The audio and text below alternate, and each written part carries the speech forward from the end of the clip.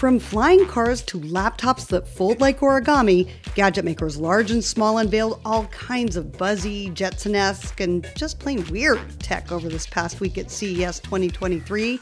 Here are 3 significant finds that are going to usher us into that next era of everyday tech in our lives. Behold the fantastical future of laptops. Lenovo just unveiled its YogaBook 9i. It's the boldest, most beautiful, and by far the best attempt by any company to date to make a dual touchscreen notebook work in the real world. It features 2 full-size 13.3 OLED displays that you can use in portrait or landscape mode, with different content on each screen or as one seamless waterfall-like flowing image. You can also use its partial touchscreen keyboard or the detachable physical keyboard that's included. Also included, this absolute stunner of an origami-like flipping, folding, morphing kickstand. We've been hoping a company would get dual screens right, and it looks like this one finally did. The company said this new notebook will cost $2,000 when it comes out in April. There are so many cool gadgets here, but some are potentially life-changing, like this little KardiaMobile Card, the first ever credit card-sized personal EKG cleared by the FDA to find out if your heart rate's normal in just 30 seconds. You turn it on, you connect it to an app on your smartphone, you put your thumb or your index fingers on these little electrodes here, and then check that out. It's recording my EKG in real time. In fact, it'll tell me what my heart is doing in basically less time than it's taken me to tell you how to use this. It can detect up to 6 of the most common heart arrhythmias or irregular heartbeats. It's incredible to get this kind of information in real time, and you can share it with your doctor with one quick tap of an app. This is available now for just under $100. There you go. See? Proof I have a heart.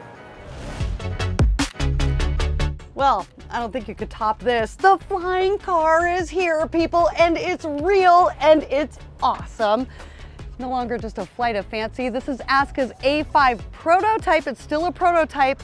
Yeah, flying car. I mean, I don't know, you could call it an airplane with wheels or a car with wings. Either way, this is what we've been wanting, you know, since we were super sucked into the Jetsons way back when. I mean, honestly, this has to be the most Jetson-like bit of tech I've seen so far. Airtime with this puppy is only about 25 minutes right about now. That's all the longer the battery life gives you. Kind of like the early days of consumer drones when, you know, they'd stay up for about 5 minutes or so, so it already beats that. You know, not sure I would actually, yeah, I actually would. I would go up in the air in this because it's a flying car.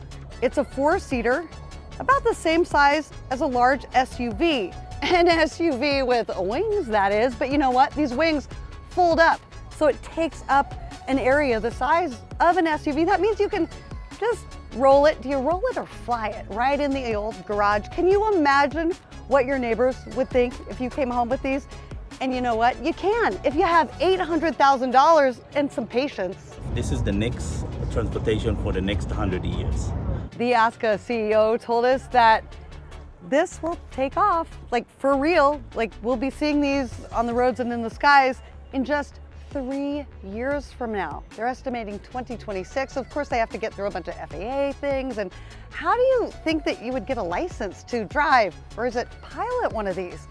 A lot of questions to answer, but until then, it's a flying car. Do I need to say anything more? From CES 2023, I'm Jennifer Jolly. See you in the skies, on the road. I am dying to take a ride in this. Can we just do it?